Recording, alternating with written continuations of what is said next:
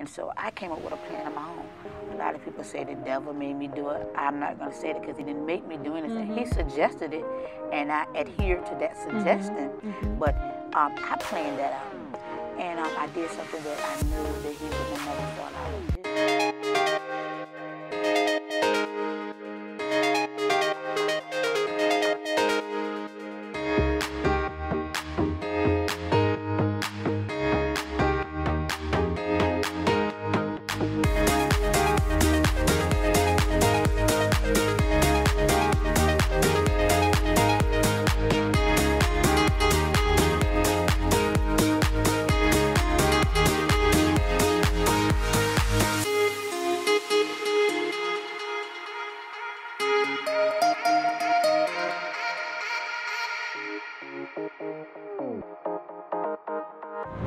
People back up when they get to the fire. Sometimes the fire is so hot that people just it's not even worth it. I'm just going to go back to what I have succumbed to or what I've experienced before. And I know you being a pastor, you have to have seen that many times before, unfortunately. But what do you think the problem is as far as not getting in it?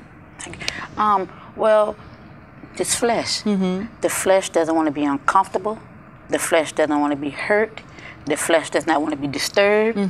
The flesh doesn't want to go through anything. The flesh wants what it wants when it wants it. And so a lot of people, they want to reign, but they don't want to suffer. And I'm not, downing those people or anything, because at one time I was there.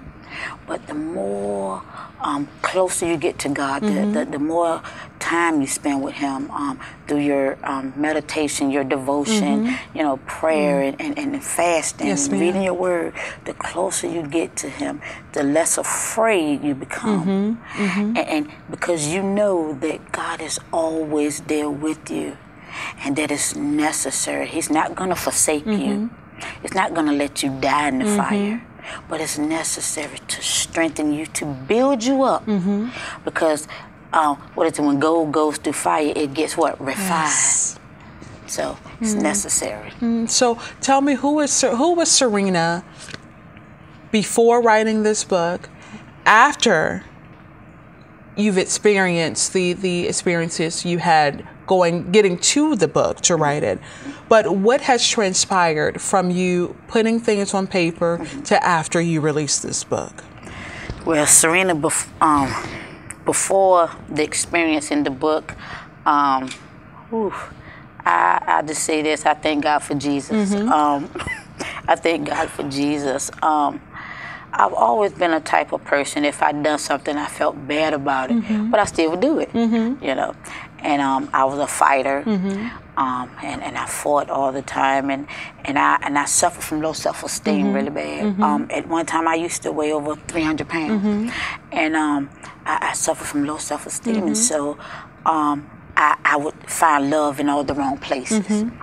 And so after doing that, I finally met my first husband and got married, and I still was on the wild side. And I think about 3 months after our union, I gave the Lord my heart, and I made Him the head of my life. And I went through the things that I went to, the events that I went through in the book, and God allowed me to overcome it. And then the person after that, I don't know, I just feel that it made me stronger. Even though when you're going through it, you don't feel strong. Like not at all. Not at all. But afterwards, I found out I was stronger, for having gone through that. I didn't understand, because many times I would cry and plead with God to get me out. I was pastoring a church and going home and being abused. And silently coming and smiling, to the congregation. And I'm continuing to be faithful and steadfast and unmovable. So I'm one of those type, there's no excuse why you can't come to church. Because if I was coming to church and going home and getting abused, there's no excuse for anybody else. And had 8 children, and was driving the bus, and taking folks home. And so I just thank God for the experience that I went through, because if it had not been for God, I do believe I would have lost my mind, you know. But I thank God that God was right there with me, and I would plead with God and beg God and ask Him to get me out, get me out, get me out, get me out. And I would pray for other people and see them healed, you know, physically and emotionally. And I'm like, God, this not right. This not right. I'm going home and getting abused. This is not right, God. And that went on for some time. And I just couldn't take it anymore. And even though I was a woman of the cloth. Now, I'm all about transparency because I believe in being a blessing to somebody else and helping somebody else. And I was a woman of the cloth. And I started thinking like Medea, you know, he had to be got right then. Nothing seemed to move, you know, this guy. And so I felt like God wasn't hearing me, and God wasn't attending to my prayer, and He wasn't coming to my rescue. And so I came up with a plan of my own. A lot of people say the devil made me do it. I'm not going to say that because he didn't make me do anything. He suggested it, and I adhered to that suggestion. But I planned that out. And I did something that I knew that He wouldn't have never thought I would do. And I, as a pastor, the leader of the flock, went out and I had a one-night stand, not once but twice. And I came back and I gave him all the details of it, and he cried like a baby. And that gave me pleasure that he cried, because I was lost by this time, because I'm full of bitterness and everything. And I was lost, and I would go back to church, but I knew enough about God. Even though I'm the pastor, I wouldn't come in the pulpit. I would get one of my other ministers to minister. Nobody knows what's going on. And that went on for about 2 weeks. And I tried to minister one time, but I had told God in the beginning when I first started pastoring, I said, God, I don't want to be a phony preacher. I said, if I ever get out of your will, do not allow me to be able to preach. Because if I'm able to still preach in my mess, then it's a good chance I probably won't come out of my mess, because I know that I can still get by off my gift. I know I can still get by off my gift. And so those words rung true one day when I tried to minister. And God, my mind was discombobulated. I could not minister. And so right after that, I was in my room and I was texting one of the young men I had the affair with, and a young lady called my phone. I hadn't heard from in 3 years. And she said, Pastor. And I cringed because I didn't feel like a pastor. I had an ought against God. I was bitter. I was upset, and plus I was trying to text one of the young men to hook up with him. And I'm thinking, how did you even get my number? Why are you calling me? So I just let her talk. I wasn't paying her any attention until she said these words. She said, will you pray for me? And I took the phone from my ear, and I said, pray for you? I said, God don't hear my prayers. And I put the phone back to my ear and still texting. She said it again. And I said, well, let me pray to get her off the phone. And I began to open up my mouth and say words that I did not mean. And so I did that for a good 30 seconds until something happened. I've never experienced this before, and never since. A wheel turned in my stomach. And I jumped. I said, okay, well, maybe it's me. You know, I put the phone back to my ear and I began to pray again. And it turned again. And I threw the telephone, and I ran in my bathroom, and I fell on the floor, and all of my body fluid started doing its own thing. And God delivered me in that floor, and He delivered me from my abuser, because though I wanted the abuse to stop, I didn't want to be in the marriage anymore. I wanted to be free. My abuser was still in my spirit. And in that floor, God delivered me in that floor. And He said, get up. And I got up and looked in the mirror. And He said, don't walk back in your job. Because I was working on a job that a lot of men would try to, date me. And I loved it.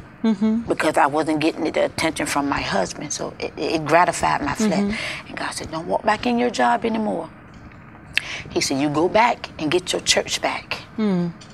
And He told me these words. He said, I'm all you need to survive.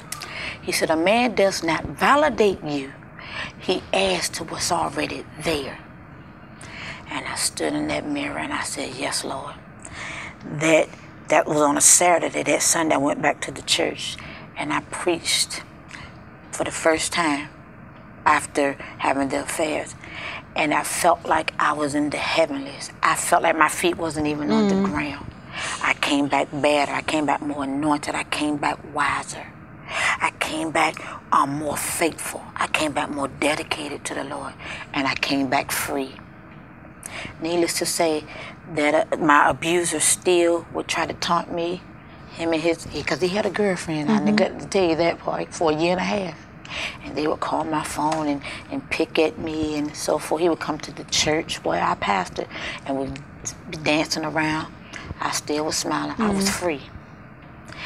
And God freed me out of that situation and blessed me with a wonderful husband who loves me for me.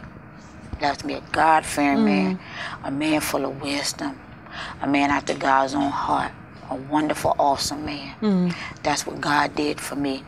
Most people, after going through something like that, sometimes once you go through something very traumatic, you need a pill to wake up, you need a pill to go to sleep. But God, when He delivered me, He healed me. Yes. He healed me. Yes. That's why I say I'm an overcomer. I didn't just live through it, but I lived after it. And I went on, and I live on purpose. I live on purpose. And that's what I want everyone that reads that book, that's what I want them to take from this. That you too can be an overcomer no matter what you're going through, no matter what situation you may be facing. With God, and because of God, you too can become an overcomer. Yes, ma'am. It's as though it never even happened. Come out with no, you may have some scars. You may have some scars, but you're healed. You're healed. And I just thank God. Absolutely. Thank God. Absolutely. So let me ask you this. When you were writing this book, were you writing from the place that you are now? Or were you writing through the pain? Either one, I believe that it works. Either Absolutely. way. Actually, I wrote from the place I'm in now. Though, when I was writing the book, I was crying a lot of the time. And I was crying, one, because I'm like, wow, I can't believe that this was really my life. You know, it seemed so long ago. It wasn't, but it seemed as though it was so long ago, and it seems as though it was somebody else's life. Yes, ma'am. You know, and in some instances, I felt the twinge of some of the pain, you know, try to come back, and I hurry up and rebuke that. No, I'm not taking ownership of that. God has already freed me of that. But I wrote from this standpoint, and I just thank God. I thank God. I don't hold any ill will towards anybody, my music, anybody. Absolutely. Anybody. So one of the things that I just want to go back to as far as what you've shared, you said that you were doing those things as a pastor. You were watching other people get healed and praying for them, and they were delivered and healed emotionally and physically, but you still went back. You still had to go back to the abuser. And when you said that, I started thinking, you know, there's a lot of people in that position now. Tell me, what would you share with that person who's in that position now? Tell somebody. Tell somebody. And I also want to tell them they don't have to suffer alone. And they don't have to suffer at all, because you can get out. You can get away. And it was necessary. This is what the Lord told me, that gave me really the strength also to keep moving forward.